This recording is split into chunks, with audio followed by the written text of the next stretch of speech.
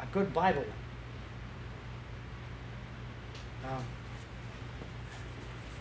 Number one,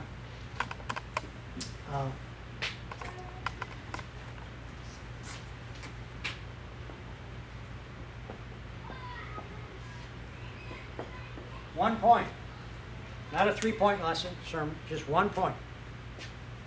You're going to take 1 point and try to get across to them. They can carry away, a 4-year-old can carry away 1 point. He can keep his attention. You're driving 1 point home over and over and over and over. So if they're off in La La Land and miss the second or third, they still got it, that 1 point. They just missed your application along the way. Okay, let's, what are you going to preach on? I wrote a letter to Dr. Bob Jones Sr. I said, Dr. Bob, I said, I'm preaching. I said, what do you think is the most important subject to cover? And he wrote back. What do you think he said? Dr. Bob Jones Sr.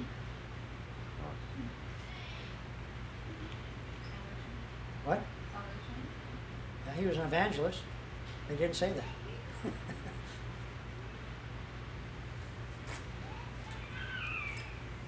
He said, preach this. Preach on sin. They need to get saved. They need to get right with God. Preach on sin. Over and over and over and over. He said the people in the United States don't know what sin is. They don't know how to guard against it. And they need preaching on sin. So let's get 1 point about sin. What's a very important point about sin? All sin is against God. Okay, sin is any act of disobedience against God. Okay, what else? It corrupts both the body and soul. What? It corrupts both the body and soul. Okay, put it down simple for a 4 or 5-year-old. What? It's bad for you? Sin's bad. Think you can get that point across? I put this one. Sin.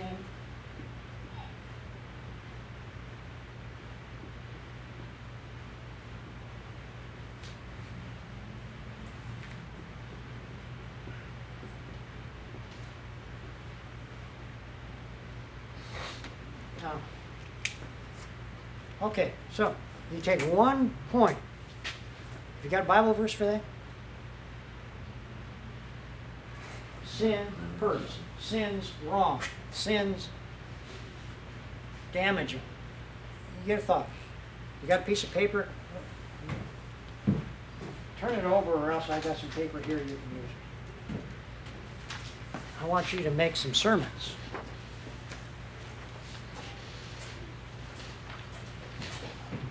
So follow what I've got here, and then we're going to make some sermons.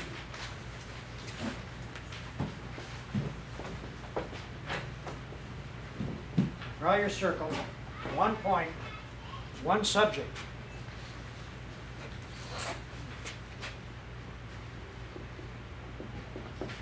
One subject.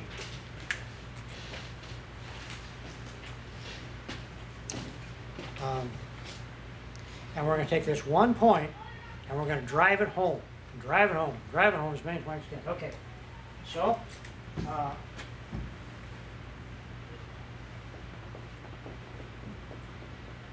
definition. What's the definition of sin? Any act of disobedience against God. Simple. God says it. Hey, I don't do that. Okay? How else are you going to drive it home?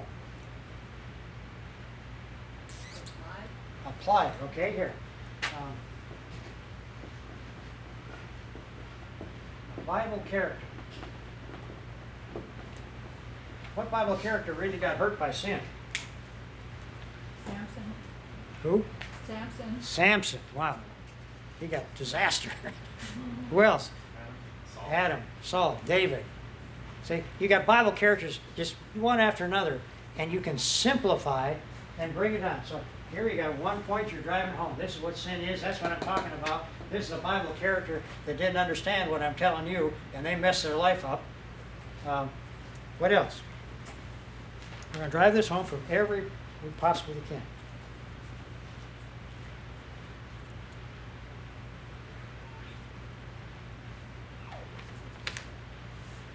Jabez. Okay, you got Jabez asked the Lord to keep him from sin that it wouldn't hurt him. okay, And God answered that prayer. okay. Now, I want more now. We're going to go around this circle, and you can put a sermon together to preach to junior church in 15 minutes. So you take 1 point, you take your subject, and this is what you want to teach those kids. Sin hurts. And how does it hurt? Well, it hurt Bible characters. What else? We got 2 things, a definition and a Bible character that back it up. What else? Talk about who it applies to. Who applies to? Okay, I'll say it this way. A personal experience. You can bring somebody, you bring somebody that they know, somebody in Hollywood. They messed their life up. They got drunk driving, arrested and drunk driving. What a testimony. You know, they did something they shouldn't have done. It hurt them. Ruined their car. Gave them a lot of bad publicity. Okay, give me more. Let's go around here. We're driving this point home. How God can fix it for you. How God what? How God can fix it for you. Like you have sinned, but if Okay. you find God Here's, for something, okay, there you go. for instance, The cure. There's a cure. What do you do when you sin? Everybody sins. What are you going to do about it? John 1:9. 1 John 1:9. Okay, how about something other? Well, another illustration from history.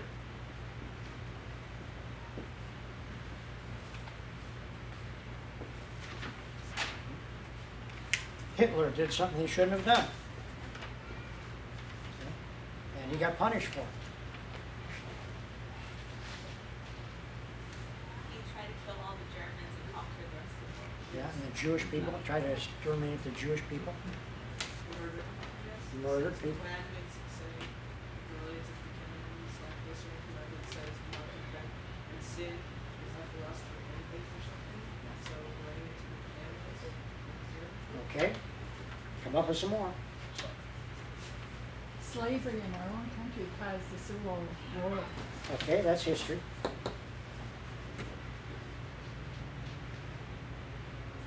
How about parallel verses? You gotta have a text. Text up here. And you have parallel verses. You see? Well, John said this, and Peter said this, and Paul said this, and David said this. See? So what you're doing, you're driving 1 point home over and over and over and over. Now we can keep on going. I don't know how much time you can hold. You're tired of sitting after a while, but this is the acid test. This is really the core of what I can show you today.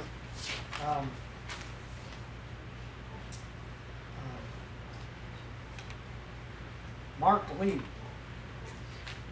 is the author of this style of preaching. He wrote a book on it called Plain Talk in his book. But he said if you want to preach to young people, attention span, they're going to tune out half of this, they're thinking something else, you're getting distracted, but you got 1 point, you keep driving it home over and over and over. And a very simple way to do it. You see that? So you have a method to sit down and put it together. Okay, now let's go to text.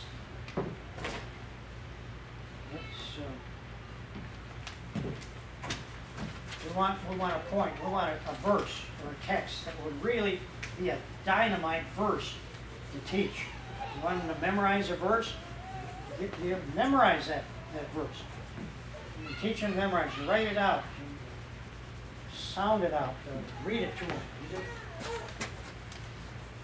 Give me Bible verses that would be great subjects to work on something like that.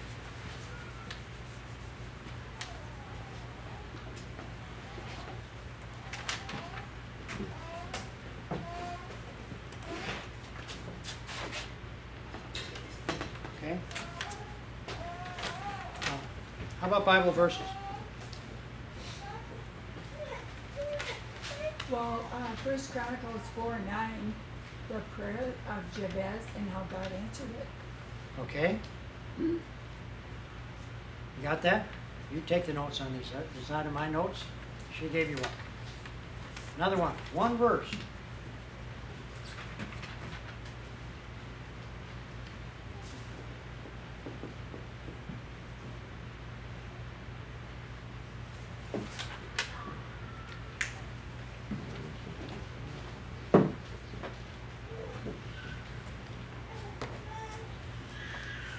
James 4:17.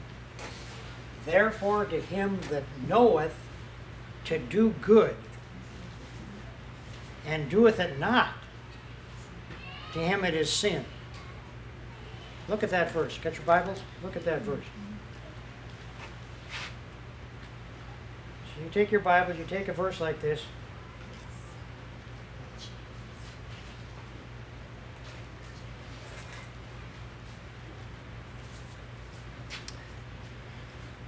Therefore to him that knoweth to do good and doeth it not, to him it is sin.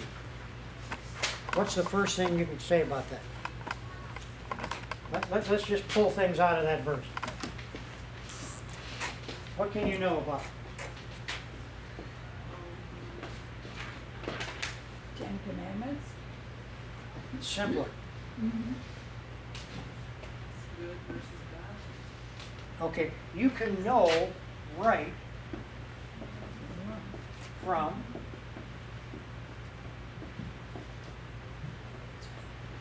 that's what God said. How do you know right from wrong? How can an unsaved person, an unsaved kid, know right from wrong?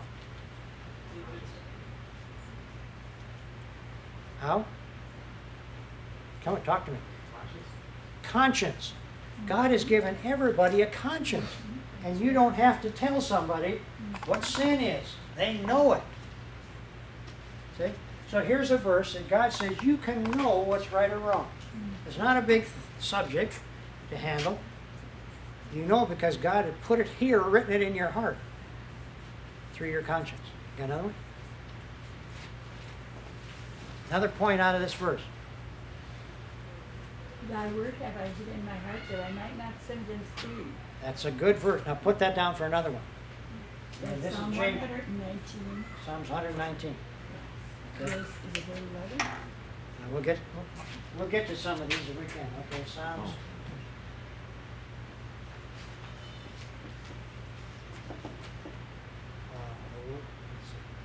Let's see.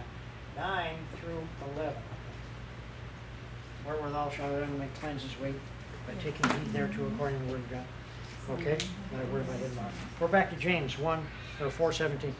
Therefore to him that knoweth to do good, and doeth it not. What do you mean doeth it not? What does that mean? Sin's a choice. A choice. Okay, a choice, but there's something more.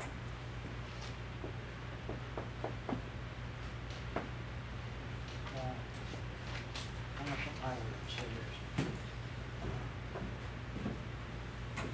Here's a thought. You got it? Christianity is the only religion of all religions that holds you accountable for not doing something. What? I can know right from wrong, and if I don't do right, it's sin. That's my way of saying it. You can say it your way. I mean, but see, you've got to do right. you gotta know it, and then you gotta do it. That's one of the biggest words in the dictionary. Do, do right. It's hard to do right. It's the hardest thing to do. It's easier to do wrong. It is, yeah. He found one too. So where is it at? Psalm 106, verse 3. Psalm 106, verse 3. What does it say? Blessed are they that keep judgment, and he that doeth righteousness at all times. Very good. That's good. Psalms and Proverbs are full of these. Okay, so you know something, do something. What else? Dig something out of this verse. We're gonna do some digging here.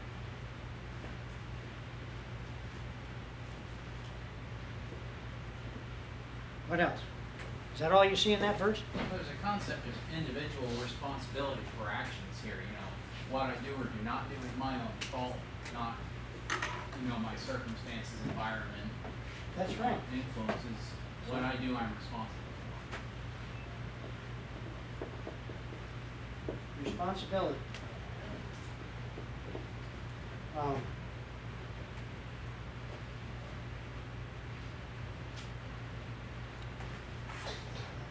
Responsibility, accountability would be another word. Okay. Now, you get some of these verses, and when a preacher preaches on something, you say, oh, listen, that's a great verse. Put it in your Bible someplace on those white blank pages. That's what they're there for. Take notes and fill them up and with these kind of verses. And you sit down with a verse like that, and you can start digging this one-point message, or out of a verse, you could dig all kinds of things out. Be sure your sins will find you out. Wow, in Numbers. You put it in context and you get a different twist than a lot of preachers have preached it. Okay? But be sure your sins will find you. Sin hurts. But here, you know, you do, you're responsible for sin. That's a good one. You can work on that from memory. I had a youth pastor when I was a kid. My youth pastor lied about his age when he was 17, and he joined the Navy. He got in the service, and because he was so young, he wanted the respect and the attention of the older guys that had been in the service. You know what he did? He picked up a bad mouth. And he got jokes. You name a subject and he could put a joke with it.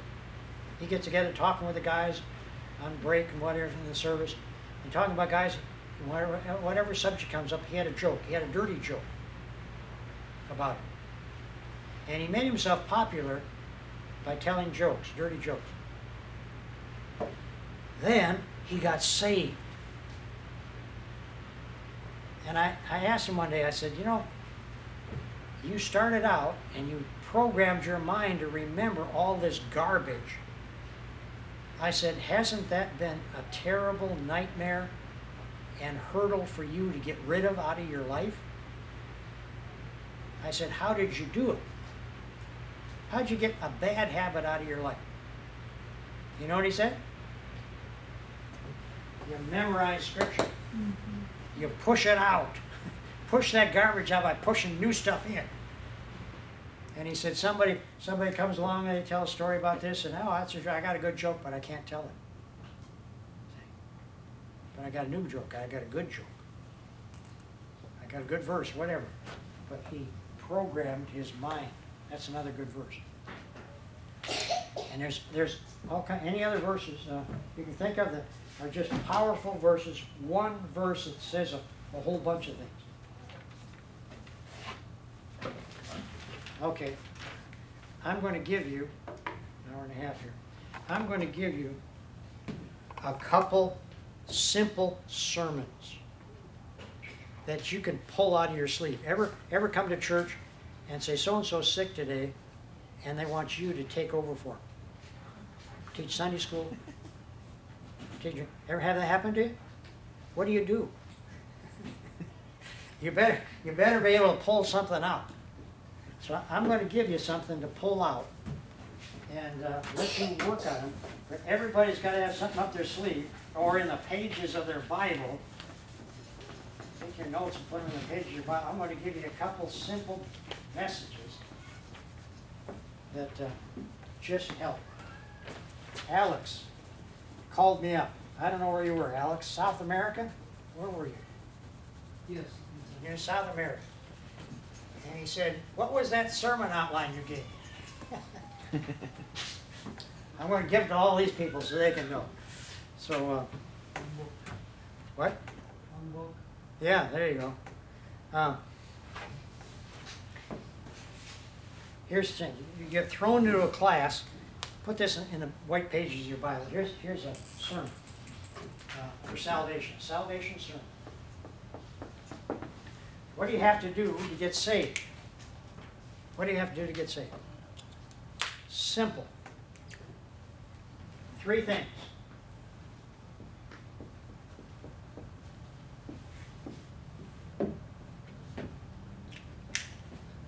Three things. Turn your Bible to 1 John.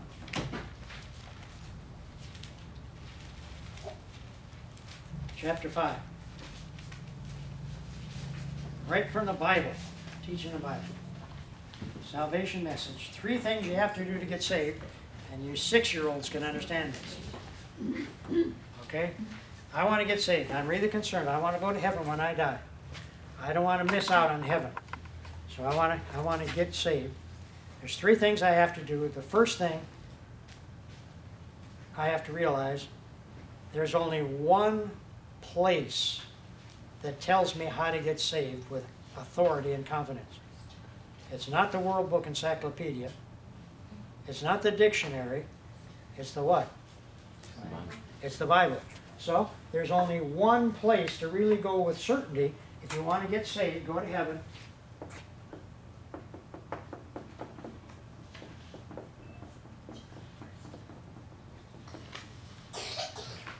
Only one book to go to. It speaks with authority.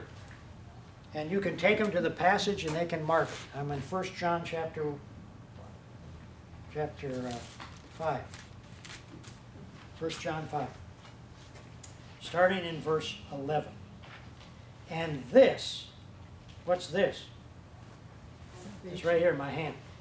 This is the record that God hath given to us eternal life. So there you go. There's the Bible.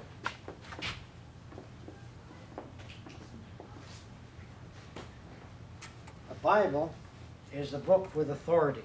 And when people want to know how to get to heaven for sure, they go to the Bible. If you would go forward in a church service and say, I want to be saved, they open their Bible and they show you from the Bible how to get saved. So there's only one book, and that's the Bible. 2, there's only one Savior.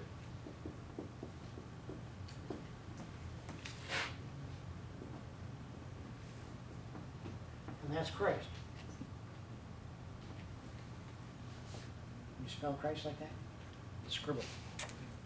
That's what I do with my notes. I can't read my notes sometimes because I scribble them out in a hurry. Okay, so there's 3 things. There's only one book. There's only one Savior. How do you know that? Because he said that. Look at the next part of the verse. This is the record that God hath given to us eternal life, and this life is in his Son. It's not in doing good. It's not in joining a church. It's not in being baptized.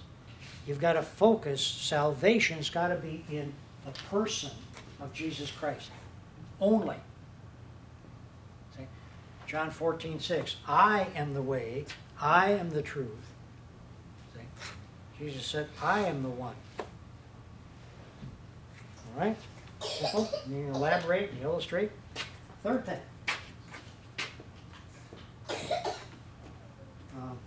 Let's emphasize what the text emphasizes. Verse 12. He that hath the Son hath life. That's eternal life. And he that hath not the Son of God hath not life. That's very simple, very plain. It's there in the text. You don't have to have a college degree to teach that. Okay? Now, what's the third thing? You have to have this to get saved. Know that you are a sinner. What? Know that you are a sinner. That's part of it.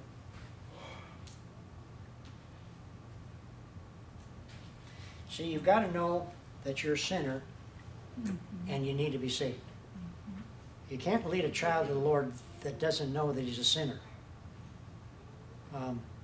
Otherwise, you pick some unripe fruit. You've got to know, why do I need to be saved? Because I'm not good enough to go to heaven.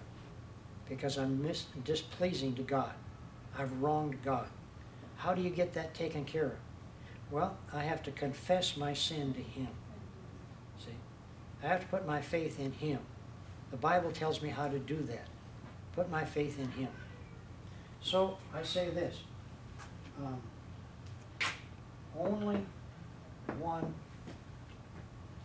time do you really need to be saved. What is that time?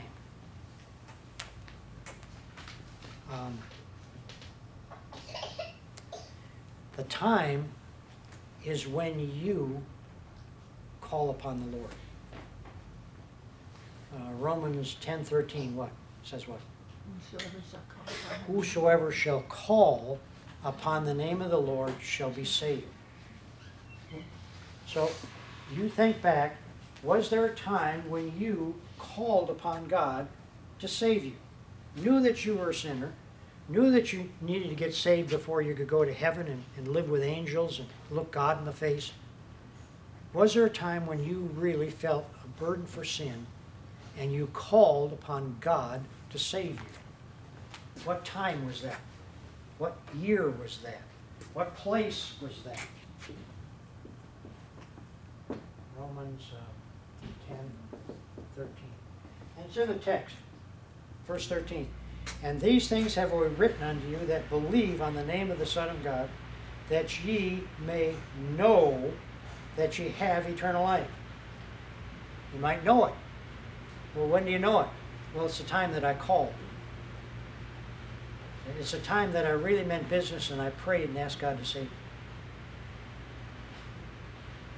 Now, you can illustrate that, you can put other verses with it, but there is a simple little outline that you, a drop of a hat, you can just bring out and use on salvation. Simple? Okay? Tuck that in the pages of your Bible and pull that out sometime. You still with me or are you tired? I want to help. I don't want to just wear you out. Some people can only endure as much as they can sit.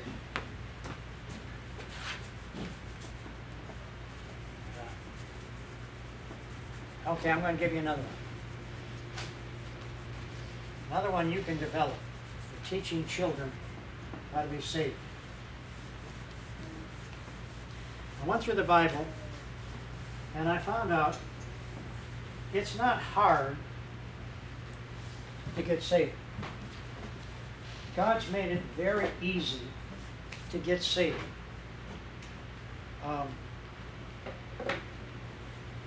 How easy is it to get saved? So I came to the place where I went through the Bible and I looked for illustrations of salvation. So I'm talking to young kids, illustrating something that God just illustrates Himself. So I know it's an inspired illustration. It's an illustration that the Holy Spirit can use to get a hold of hearts and lives. And let's go to Revelation 3:20. What is that? This is illustrations of salvation. That's the title. Revelation 3:20. What's that say? Behold, I stand at the door and knock. If any man open the door, Okay? Come in and sup with you. Jesus stands at the door. What door? The heart door. Jesus stands on the door. There's a famous picture of that. You might even want to get a picture of that and bring it to class. Jesus knocking on the door.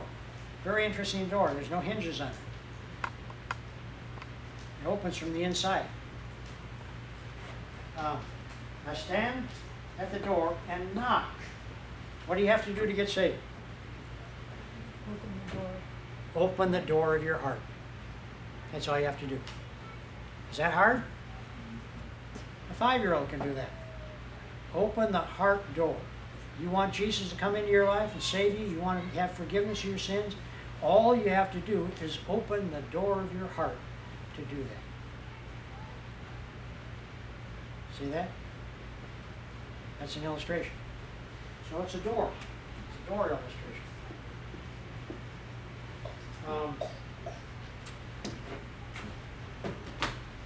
Here's a good one. Another illustration. Hebrews 12, verse 2.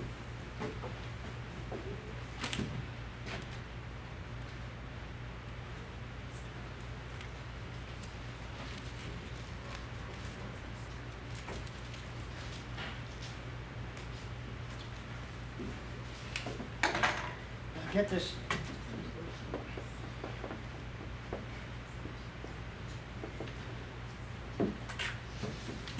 Charles Spurgeon was raised by his grandfather, a Baptist preacher. And Charles Spurgeon was 12 years old, and he wrestled with whether he was saved or not. He wanted to be saved, but he never had the assurance that he's saved. He wrestled with that. That was a big problem to him. So, other people testified of that church. His grandfather preached on it, but he just didn't know for sure. 12 years old. One day, Saturday night, it snowed and snowed and snowed. And Sunday morning, when they woke up, there was so much snow, people couldn't get out of their houses down the streets to the churches. And Spurgeon said, I'm going to go to church. I'm troubled. I want to know I'm saved. He got out in the street, and there's so much snow that he couldn't make it to his church. But there was a church on the way, a Methodist church, that there was a light on, and the door was shoveled out, and he said he stopped at that Methodist church for the message. And he said the preacher didn't get there. There was no preacher there, but there was a deacon there. And the deacon got up in the pulpit and preached this. See the text? What's it say? Looking unto Jesus, the author and finisher of our faith. Just a first few words. Looking unto Jesus. He's the author and the finisher of faith. The deacon looked right at Spurgeon, because there's hardly anybody there, pointed to Spurgeon, and he said, son, if you look to Jesus, he'll save you. He said, don't look to me, don't look to the church, don't look to what you're doing for him, look to Jesus, who is the author and the finisher of your faith. Put your faith in him. Spurgeon got saved that morning just by looking to Jesus. That's an illustration. Looking. Anybody can look. That's not hard to do. That's a Bible illustration. Here's another one. Romans 10:13. Call upon the Lord. Anybody can call upon the Lord. It's not. You don't have to call loud. You don't have to call far off.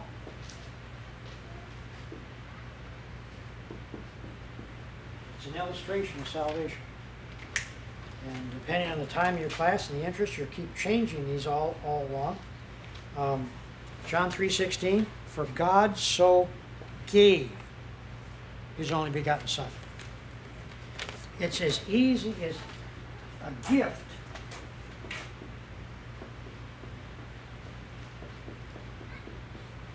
Okay? God says salvation is a gift. It's free. All you have to do is take it. That's an inspired illustration of salvation. There's a woman of the well who said, if you will drink, I have my words, the water of life. It'll give you eternal life if you listen to what I'm saying to you. All you have to do is drink. It's as easy as taking a drink, is to understand how to be saved. Jesus said, I'm the bread of life. He that eateth shall have eternal life. It's as easy as eating. We do it every day. So these are just simple illustrations of being saved that are inspired in the Word of God and have some real potency to them. All right?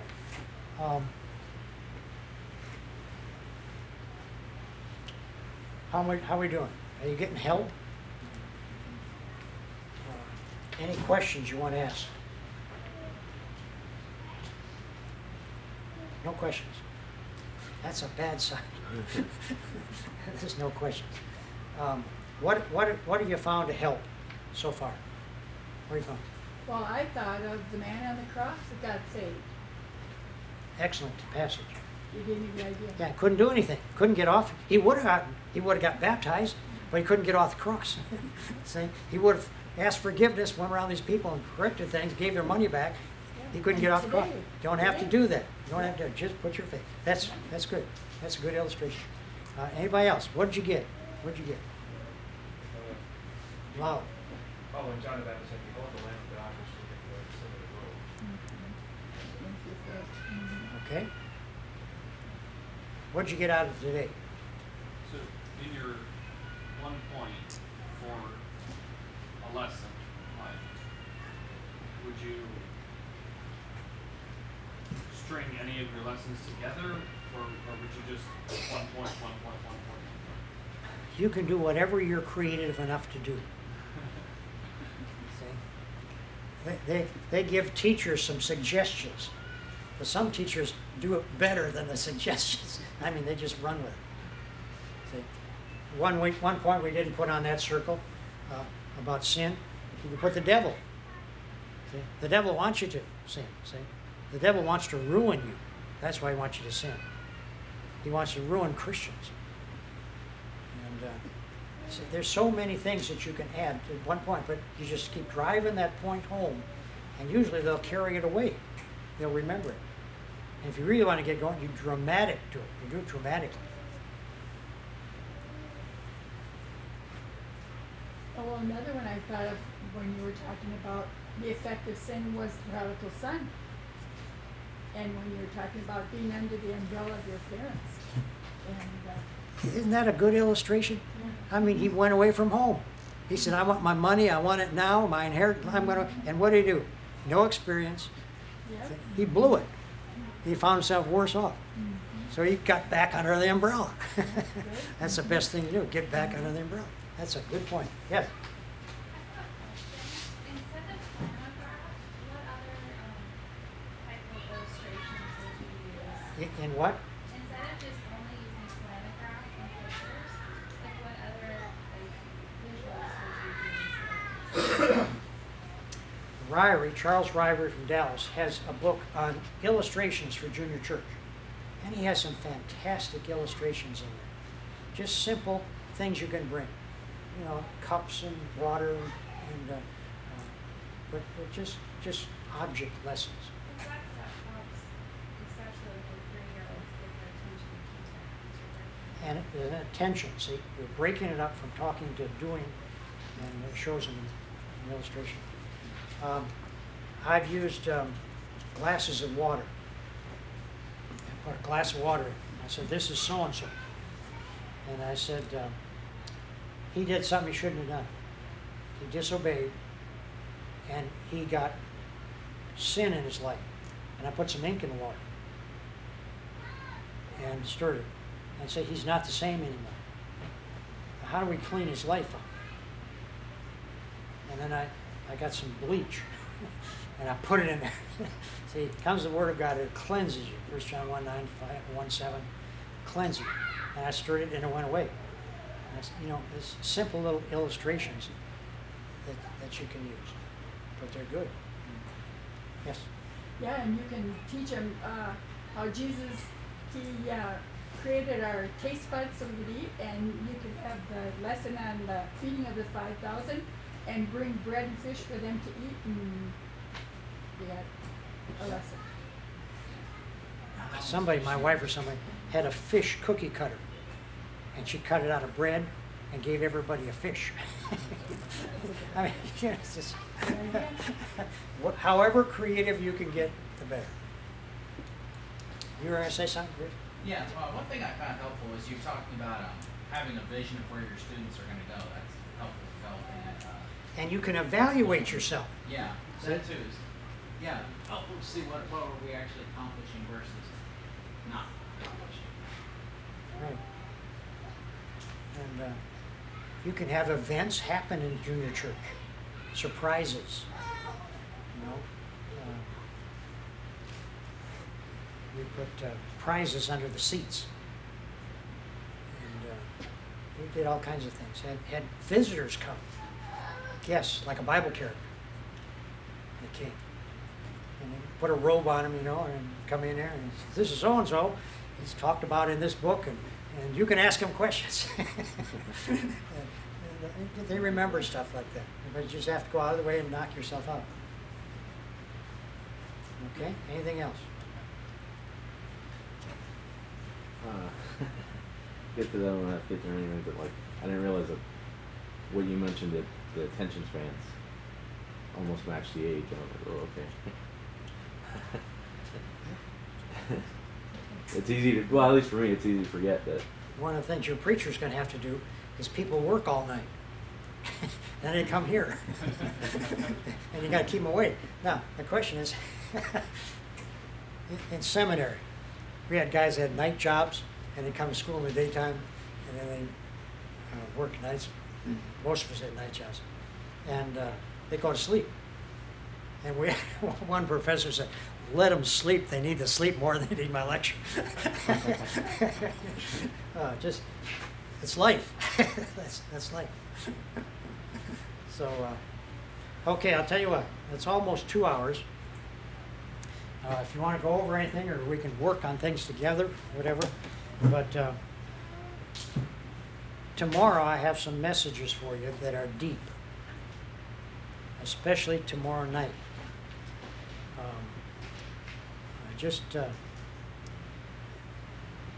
You don't hear much preaching on problems in life. And I'm going to go into some of the problems in life and why there's really problems, and show you from the Bible. And go as far as I can, but bring your Bibles and get a nap and get ready to listen. Okay? Okay, let's pray. Heavenly Father, thank you for these folks that have come and stopped their activities or responsibilities. And Lord, been with us today. Lord, I pray that there's something here that they can carry away and be a help to them and to those that they teach. And Lord, that their lives might rub off on those kids. And Lord, bless them for it, for Jesus' sake. Amen. Okay, dismissed.